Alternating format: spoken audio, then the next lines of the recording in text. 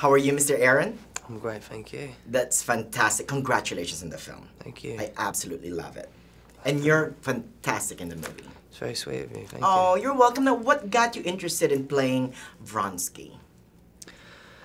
I think it was many factors, really, you know, but mostly Tom Stoppard wrote such a beautiful screenplay, and the character I could, you know, really relate to and see a lot in him and how to play him, and I just loved his honesty and the effect that she had on him that brought out his sort of his feelings, and he was pretty in touch with his feelings and open about that, and the sort of length he would go for love and what he puts on the line for it.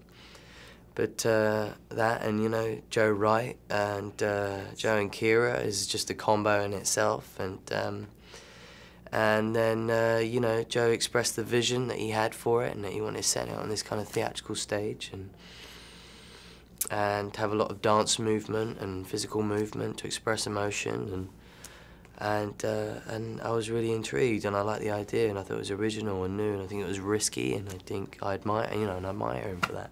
And you love taking risky roles, don't you? I like a challenge. You love challenging yourself. I think those are fun, though. You know, what's the point in kind of doing what's in being safe, yeah. Right?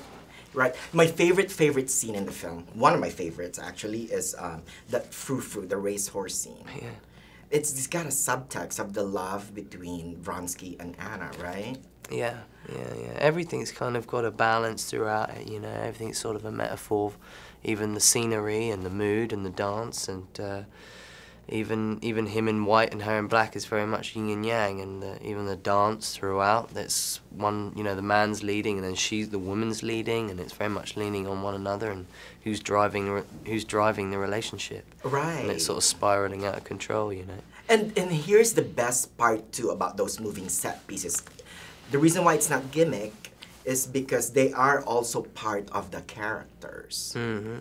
Right? Yeah, no, I think, you know, it plays a lot in the Russian society at that time as well, because, you know, Joe's reason for doing that, he had a very strong reason, and it was the more he sort of researched into Russian society and culture at that time, they were having a bit of an identity crisis, and they sort of saw themselves as being French, and they'd read books on etiquette and, you know, and how to kind of dress and stand and...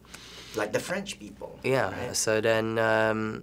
So, you know, so they were kind of very conscious of what they're doing and aware of them sort of acting, really, in a way. So then he set everybody on stage. So it kind of gave us this sort of sense of being able to, you know, kind of be a bit more aware of our movement. Right, you know? right. So Now, one of my favorite lines in the film is, will you die for love?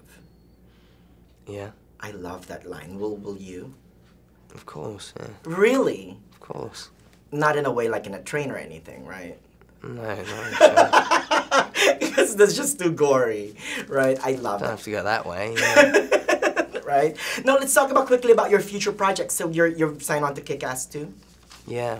That is fantastic. I love that film. Yeah, I start filming next week. Oh, fantastic! Yeah. I want to see you again in that fantastic costume.